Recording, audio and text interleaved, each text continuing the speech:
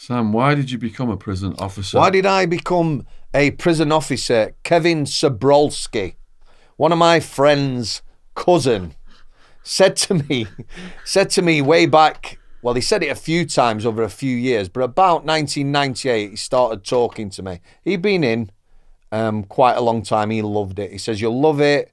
You know, you can talk to people, chat to people. You like your rugby, bit of rough and tumble, you'll love it. So he actually got me working in the forensic units, a couple of forensic units.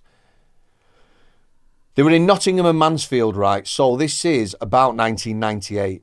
So he says to me, I've got a bit of a job on side. I'm working in these forensic units, female only forensic units, which are, do you just call them mental hospitals in America? So he got me in the back door. I love that job.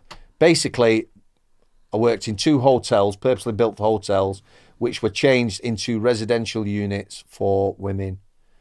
About 20, 25 in each, and they had an upstairs and a downstairs. These women ranged in age from 18 to into the 70s.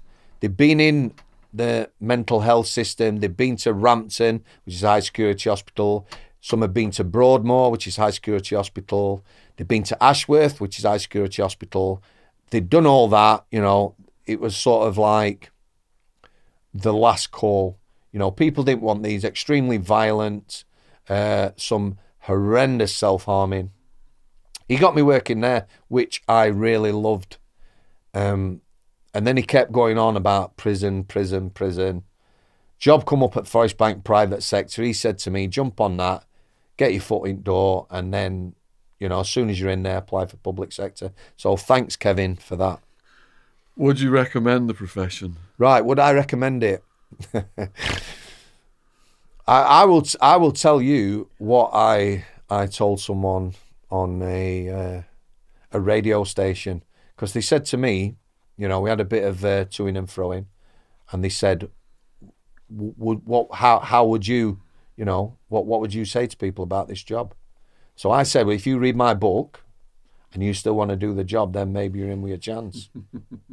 But the whole system is very flawed.